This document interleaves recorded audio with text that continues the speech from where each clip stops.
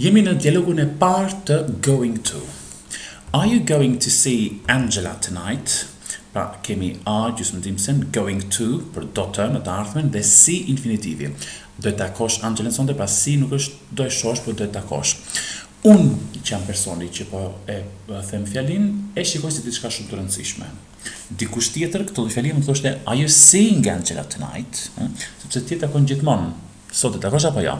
Ndërsa një person tjetër do përdorte këtë fjali që është përdorur këtu para variantin e going to, sepse e shikon si diçka të rëndësishme.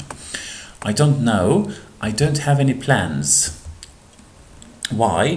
Nuk e di, nuk është se kam plane. Pra, I don't have, nisë me mohore, dhe përfundon me plans në numër shumës dhe me any. Nëse do ishte në një variant tjetër, do bënte I have, pra do hiqe I don't, I have no plans. Pa jo not, po no. Dhe any sigurisht nuk do ishte sepse duhet që të formohet mohorja në fjali dhe do ishte no. Why?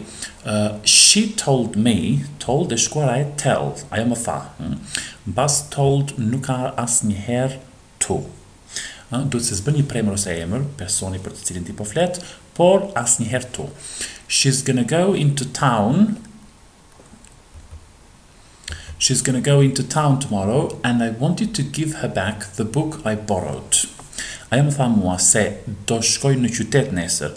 She's going to go into town tomorrow. Pra, personi që po flet prapë shikon si diçka të rëndësishme. Një person tjetër që nuk do shikon si diçka të rëndësishme këtë gjë do thoshte she's going into town tomorrow. Kemi into, nuk e di nëse kemi përmendur tek niveli 1 apo jo, është bashkimi I in dhe to. Tu jam vete kemi thënë që tregon drejtim dhe sërish drejtim tregon dhe këtu. In, përpara qyteteve, përpara shteteve, përpara vendeve, në ambienteve të ndryshme. Pra, into është bashk shkoj për në atë vend dhe përfundoj aty. Ky është pak a shumë thelbi I into, është më e thellë se sa aq, por ky përdorim që është këtu mjafton me këtë shpjegim që po japin. Pra, bashkimi I in dhe to. Në qytet nesër, në momentin kur kemi into town, janë dy variante, ose jeton në fshat dhe po shkon te qyteti më I afërt, ose në periferi të një qytetit dhe po shkon në qendër. Ndërsa në anglishtën amerikane, nëse është ky varianti I dytë për në qendër, do ishte vetëm varianti downtown.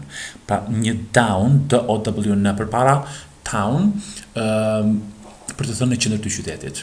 And I wanted to give her back dhe doja që ti ktheja.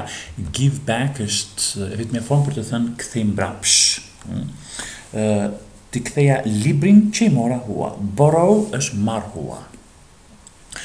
John can give it to her. Mund t'ja jap Johnny. Pra, give it, librin, to drejtimi dhe her, kujt asaj.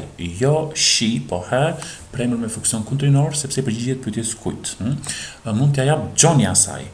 He's going out with her tonight. Pa ky personi tani nuk përdor më going to, por përdor present continuous. Pse? Sepse e shikon si diçka të zakonshme.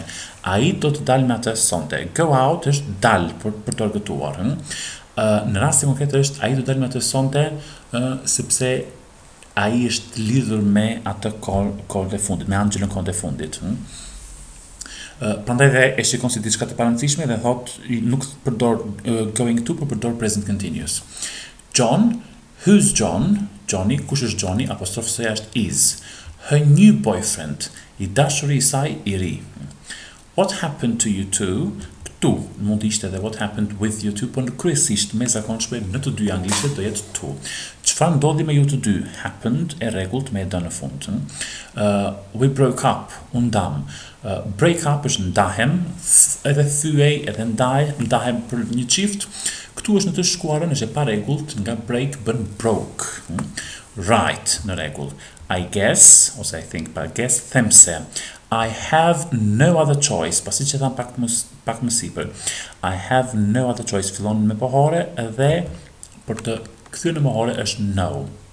Megjithatë, I don't have any other choice është pak goxha më rrallë nga varianti që është I have no other choice. Pra tingëllon më natyrshëm të përdorni këtë variant, kur nuk kam zgjedhje, se sa variantin me I don't have any other choice. Choice është zgjedhje, kemi thënë. Other të tjerë. But to go, veç se. Pra but këtu nuk ka përkthimin por përkthimin veç se.